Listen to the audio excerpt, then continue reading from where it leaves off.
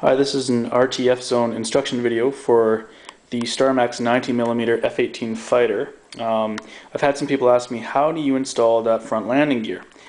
The front is pretty well the same as the rears. They're not too complicated, but because the instruction manual isn't very good, I thought I'd quickly go over this and show you guys exactly how to do this.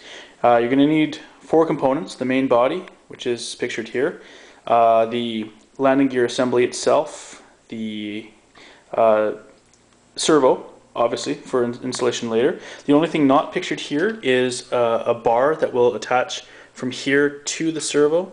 That is included in the kit. It's not really necessary for the demonstration. You'll get the idea once I do this. So, first thing that we're going to need to do is we're going to need to take the landing gear assembly, which is the retract unit, and install this into the housing, which is going to be already installed in your aircraft.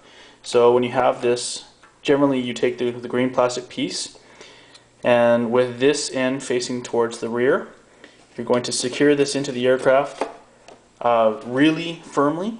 Use a good 5-minute epoxy. You got to make sure that this isn't going to pop out on a rough landing. Obviously this gear is not designed for grass landings. It will not really stand up to it all that well, so keep her on the cement or the golf course style runways. They're no problem. Belly land it if you need to, if you're going to be flying off of grass. So first thing we need to do, once you've got this secured in, we're not going to do that now, just pretend that it's actually secured in there, is we're going to take the retract unit and we're going to feed. I'm just going to put the camera down so that we can do this.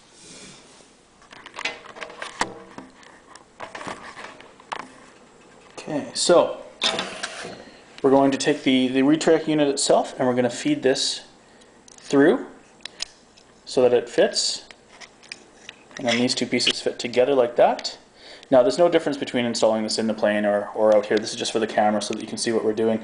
I'm not showing the servo installation that goes right in this spot, which controls the wheel, left and right. It's pretty self-explanatory.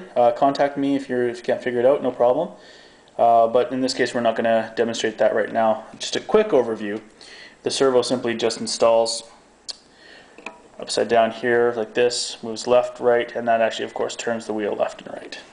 Okay, so having this installed, we're going to put this through to the back and have the servo in here.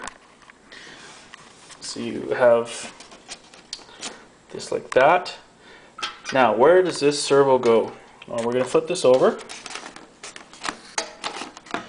and the servo goes in exactly like this. Okay. Now, if you want to make it a little bit closer, use a little less bar, just flip your servo arm around, obviously, and you can actually have it installed this way, but it really makes no difference at all.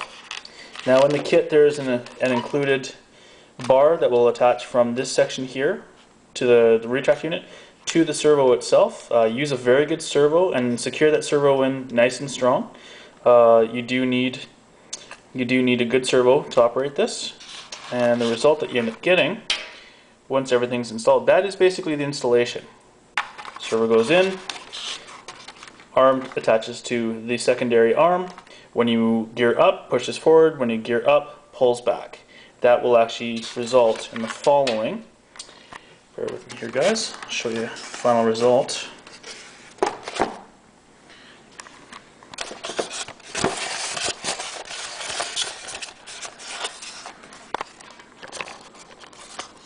Okay. So, if the servo is actually being pulled, if the servo is being pushed, that's going to raise the gear itself, and it locks itself into place. And then when the servo pulls, it brings it down. So, gear down, gear up, and that's it. Very simple to install. It's very important though that you do use, like I said, a good quality servo. Your endpoints on your radio, you should set them at 50-50 to start off with, and then go from there to make sure that the gear will lock in the down and up position so that the servo isn't being too pressured. And that's it. The rears install practically the same way as this.